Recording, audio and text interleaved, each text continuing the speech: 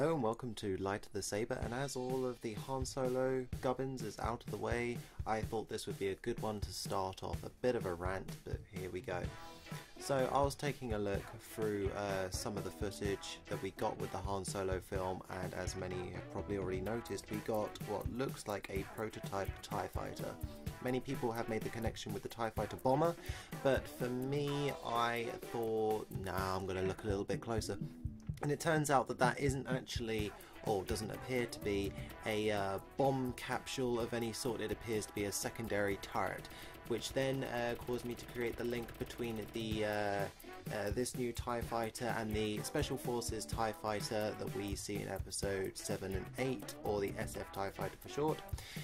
Although it would make sense how these two translate into each other, it seems rather bizarre how you would then squish two pilots into one confined location, whereas the possibilities of a pilot coming out unscathed would be dramatically increased if there were two separate cockpits.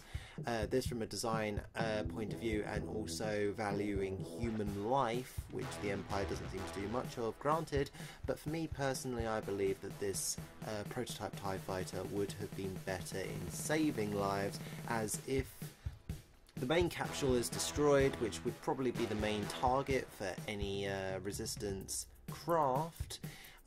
If that were then destroyed, the smaller cockpit could spin out of control, but would at least then have the chance of a controlled crash, whereas with the SF TIE fighter, if you are hit, you are dead. Also something that I wanted to do, and it's just going to start off as just kind of like thought of the day kind of thing that we seem to be doing on Light of the Saber, the Facebook page, although we never seem to do it every day. This thought today for me would probably have to be the fact that in the Han Solo trailer we get to see the dice. Now it raises the question, although we may get the dice explained and then the sentimental value to Leia and Han will finally be revealed to us, it does lead me to the question of, does a film require other films and other TV series like Clone Wars and Rebels in order to make scenes make more sense, or in order to make a whole plot better? It seems to appear most in things like the prequels, where we get the Clone Wars in order to make Jar Jar, for example, a more compelling character, where certain Jedi become more fleshed out, and whereas they were boring or annoying, they turn out to be really, really interesting and in-depth characters. I think it was Guy who brought this up in one of the State of the Galaxy podcasts, and I am completely with him on it, that I don't believe that you should require these extra bits of media in order to improve on a story.